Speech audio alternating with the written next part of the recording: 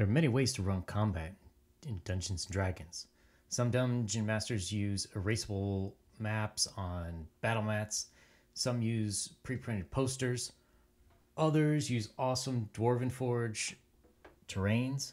Some will even use flat screens, TVs, somehow mounted on a tabletop. Some don't use anything at all. We can group these combats into 3 large buckets.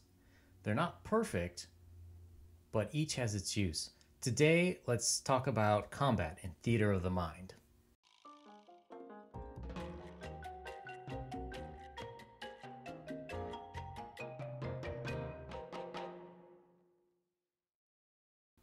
The first bucket is a combat grid in which the characters and monsters are represented by tokens or minis on a 5 foot per square grid, or maybe a hex. I like hexes, but nobody agrees with me. So this grid could be physical, like a poster map, or it could be something virtual. Even in the Dungeon Master's Guide, there's rules for running gridded combat using several different options. The second bucket is an abstract map, usually quick sketches, maybe done on a battle map or maybe just even on a little piece of paper. It might have even just X's and O's to represent where the baddies are, or like coins, or you could even use miniatures. And the last one is the Theater of the Mind. Now, this is a little bit more work for the DM, and you have to use your words. In this, the DM describes the situation for the player, their intent, and the DM just judges the results, right? Set it up, let the players do what they're going to do, and a yay or nay, you can do this or you can't, and decide who gets hurt, who doesn't get hurt. This style is just completely narrative. We don't represent characters out with minis, no visual representations. Why? Why would we want to do this? Well, there's several reasons. The first is the cost. Holy shnikes! Minis are expensive. The cheap ones are like $4. If you want to go to Hero Forge and get a custom-made one that perfectly represents what your character looks like, great. But I think the minimum price there is like $35. Now, what if you're running Tomb of Annihilation and you go through like 4 or 5 characters? You spent a small fortune on this stuff. Not to mention, you're going to feel peer pressured into painting it. It's just not worth it. Then, what about all those battle maps? Somebody's got to buy those. If you're the DM, that sucks to be you, buddy. Are you going to spend all that money to print out nice colored prints? You can't run down to Staples every week. And you don't want to be caught at the office stealing office supplies. The next is speed. There's no time to set up or tear down. So if you want to make an intense combat, one where the players feel like they have to make snap decisions, Theater of the Mind is for you. So the flexibility. We can describe anything we can imagine. This is a great skill and takes a little practice for DMs, just on the fly. Hey, this is like this, that's like that. Don't feel nervous. Hey, I'm doing this right, I'm doing this wrong. Doesn't matter. The players just have to roll with it. Another reason is maintaining narrative flow.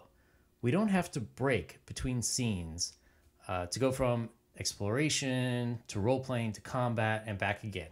You just flow right from one to the other. So let's use some examples of playing in Theater of the Mind. Understanding what this kind of combat looks like can be a little bit difficult for players and DMs who are used to just running things on a grid. It's easy just to think like the other 2 pillars of D&D. The DM describes the situation, the players describe what they want to do, and the DM is just like the umpire. He decides the result. It can be as true for combat as it is for exploring and roleplay. 2 examples of games that make heavy use of this. The first one was a game by Mike Merles for the Founders League. He ran a 3-hour game for 6 level 18 characters. As you can imagine, it's no small feat. Challenging level 18 characters is really hard, and in doing so, it's an immense effort. The second game is a recent Acquisitions Inc., which was at the PAX West in September 2018. Chris Perkins, he used a really great house model for the adventures, but there's no miniatures in it and no distances are discussed during the combat. While they do have the model in front of them, it's mostly to suck your players into the world, to make them feel kind of like they want to live there. But it's not actively used for combat.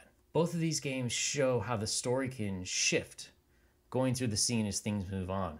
In the middle of the battle, Omen Dran is banished to Hell, where he begins a negotiation with a pit fiend, breaking from combat to interaction without any physical shift in the table. So let's do a quick summary for Theater of the Mind combat. First of all, the DM should never be a competitor of the players, just an adjudicator for the story.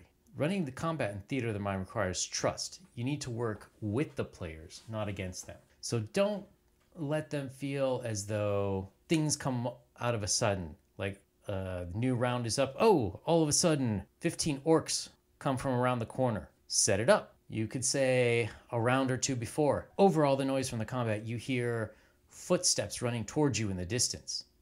This lets the player know, hey, you got to do something quick or there's going to be more people in here. Help the players meet their intent. So when you're setting up the game, or not even setting up the game, but setting up the player's turn in the combat, ask them what they want to do and help them do it. So, okay, Bob, what is your Dragonborn priest going to do?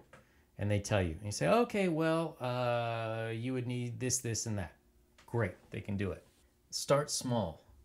You want to run small battles in Theater of the Mind to get used to the style. So let's say there's a pickpocket and he steals some magical item from one of your players, then darts down an alley.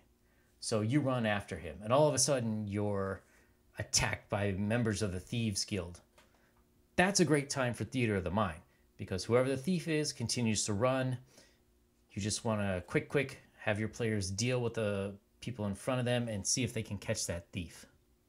Big boss battles, big complicated things, okay, but work them up to it.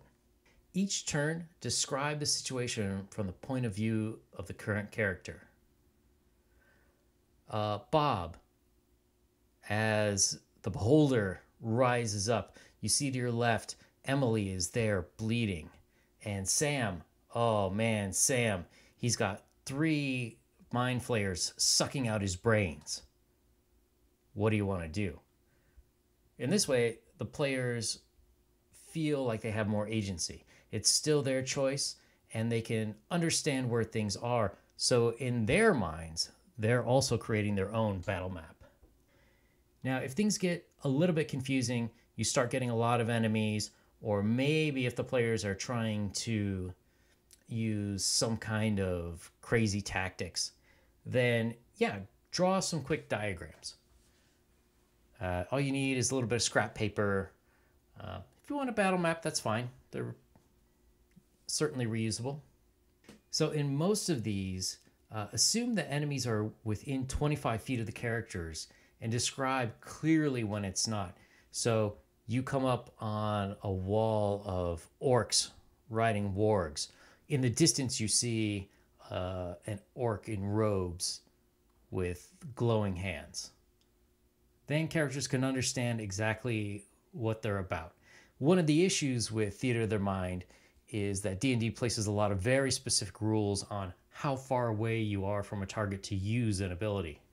So, it's kind of fudgeable, but if you say, oh yeah, within 25 feet, all the spells that aren't touch are going to hit, so it's no problem. Ask players to identify monsters by describing interesting physical characteristics of the monsters. This way, you really get them to do the work for you, right? So let's say you're fighting some hill giants. Okay, Tammy, which hill giant are you going to attack? And Tammy would be all like, oh, I'm going to get the one with the lazy eye. Cool. That's the one you're on, Tammy. And then you could just keep track of which one that would want to be. Let's say there's 3 of them. Okay, that one's number 2. Use evocative story descriptions to bring high fantasy to the battle. This is all about using all the fancy adjectives that people like Matt Mercer use when they talk. Get in on them. As you shove your dagger at the gnoll, blood gushes out of his artery, spraying everywhere, covering your face. You can't see for a moment, but when you look back, he's down on one knee, holding his neck. It's important to remember the role of the Dungeon Master. You are not a competitor to the player. It's not our goal to defeat the players. When we run D&D using a gridded map and miniatures, it's easy for us to forget this and start thinking like we're the adversaries, right? You got a chessboard, you got pieces on both sides, black fights white. This isn't the case. We're here to make people have, or not even make people, we're here to help people have fun. We facilitate storytelling, and our job is to make the story as fun as possible and allow people to be heroes and do awesome things. It's important that we embrace it and define it for our players as much as possible. So thanks everyone for tuning in. If you think that Combat of the Mind might work for you, leave us a thumbs up. Tell me how you used it, and maybe we'll include your story in a future episode. So if you could please click like, and if you like the content, subscribe, and we'll see you back again soon.